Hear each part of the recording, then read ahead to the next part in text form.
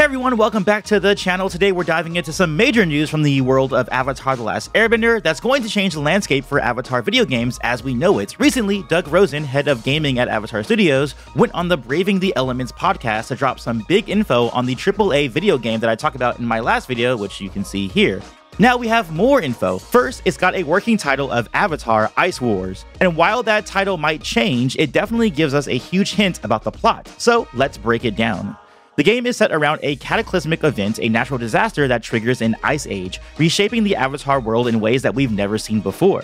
This opens up some fascinating possibilities for storytelling and world building. The only confirmed location so far is Ba Sing Se, the Earth Kingdom capital, but what other places will be recognizable in this icy wasteland? Could it be the waterbenders are the villains in this time since they have an advantage with the use of ice all over the world? The concept art seems to suggest as much, as there seems to be a tribal group on the mountain controlling a bunch of octopus-like water, or perhaps they are summoning a spirit to aid them. I got more to say about the concept art, so let's leave that for a little bit later. One thing I'm curious about is how the Fire Nation will be handled, for example. Will it be the unified empire that we know from Aang's time, or will it be a bunch of war-torn island territories like we saw in the Smoke and Shadow graphic novel, which, if you're unfamiliar with, you can learn about more in this video here that I've done in the past. But for this game, this period is set a whopping 7,000 years before the time of Aang, so there's a lot of creative freedom for the game developers to reimagine some of these iconic locations. One of the most interesting reveals so far is concept art that seems to depict a fire avatar. Now, I know a lot of fans were hoping to choose which nation they start as, considering that this is a role-playing game, but I think starting as a fire avatar makes a lot of sense, kind of like in Hogwarts Legacy where you start as a 5th-year student. By starting with the Fire Nation, it could set up potential sequels where we play as avatars from the Air, Water, and Earth nations. Just like in Hogwarts Legacy, where we likely will have a trilogy with years 5, 6, and 7, the last year of a Hogwarts student.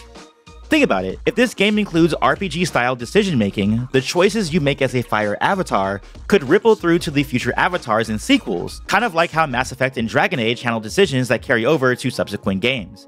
It could be epic to see how one lifetime's choices affect the next, especially in a world as complex and layered as Avatar. I mean, that's half of the fun of the Chronicles of the Avatar series being told in novels right now.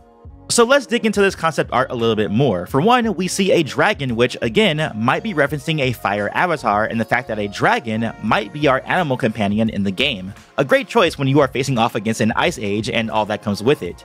Now let's talk about why this game is a huge deal for the Avatar gaming world. I think we can all agree that the previous Avatar games haven't really hit the mark. From Avatar Generations to Quest for Balance, most of them were pretty subpar, but this new game is being developed as a AAA title, which, for those who are unfamiliar with the term, means it has a massive budget and production values comparable to the biggest blockbuster games out there. Think Elden Ring, Red Dead Redemption, or The Witcher 3. That's the level of ambition we're looking at here, and something we've never gotten from Avatar before.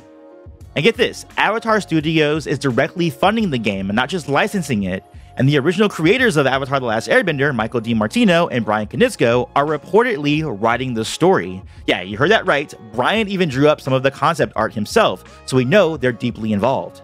This game isn't a quick cash grab, it's going to be an original story set in a new time period with all 4 nations involved. So that brings us to the game's structure. It's confirmed to be a completely open-world RPG. That means we're going to be able to explore the Avatar world like never before, whether that's traveling across the frozen tundras, trekking through the ruined cities, or navigating the remains of ancient temples. But there is some bad news. Don't get too excited too fast, because we're looking at a release window of 2027 or 2028, and knowing how the gaming industry works, it might be 2029 before we actually get our hands on it. But the good news is that the game will be coming to PC and next-gen platforms, so it'll be available to a wide audience from the get-go.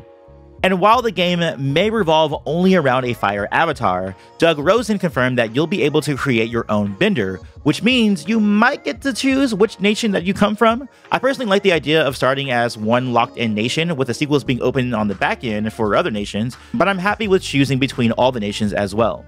So Avatar: Ice Wars is shaping up to be a total game changer for the Avatar franchise. We're talking about AAA production, open world exploration, and RPG decision making, and an original story written by the creators themselves. The potential is very high.